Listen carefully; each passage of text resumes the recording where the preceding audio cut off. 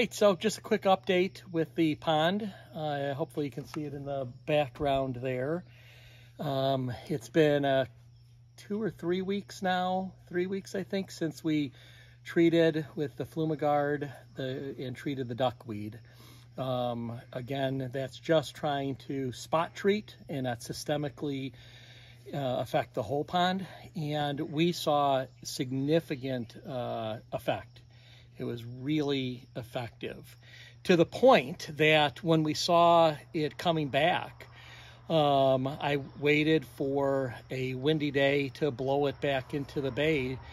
That was today until I got out there, and then it was completely the Dead Sea. It was ridiculous. But I had the Flumigard made and I had the time, and so I sprayed as best I could. Reason for the update is I saw almost no duckweed whatsoever. So what was I spraying? Now we have watermeal. So the duckweed was knocked back by the herbicide, and the small amounts of watermeal that were there completely filled in. So everything that you see out there, it's almost 100% watermeal. Same treatment as duckweed. Same reason as duckweed. It means that we just continue to have too much muck on the bottom, 100+ years of fertilizer and leaves and nitrogen and phosphorus, and then you get duckweed and watermeal. So sprayed what I could, even though the wind died and foiled my plan.